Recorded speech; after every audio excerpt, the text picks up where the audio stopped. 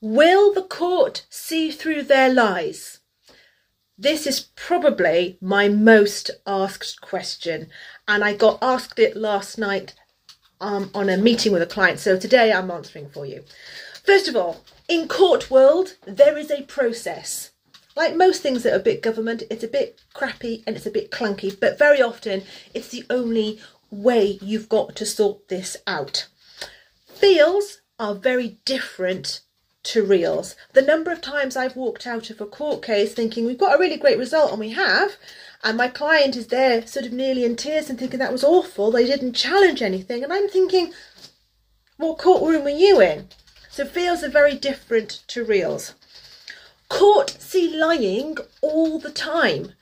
They have to be seen to be equitable, to be fair, which is often why it doesn't feel very often that you're being heard. But that's not to say that it's not resonating. Like I said, they deal with this day in and day out. Heck, I deal with this day in and day out. The issues that the court have to deal with are different to your issues. For example, the court might be dealing with just timetabling, how they're going to sort this out. So statements and has the court got availability? Whereas in your world, they are lying. How can they not see that they're lying? So your issues are going to be different to the court issues. Like I said, this is a court process. Courts, like I said, see lying all the time. So don't be surprised if just because they're not saying it and expressing it, there is a time and place for everything.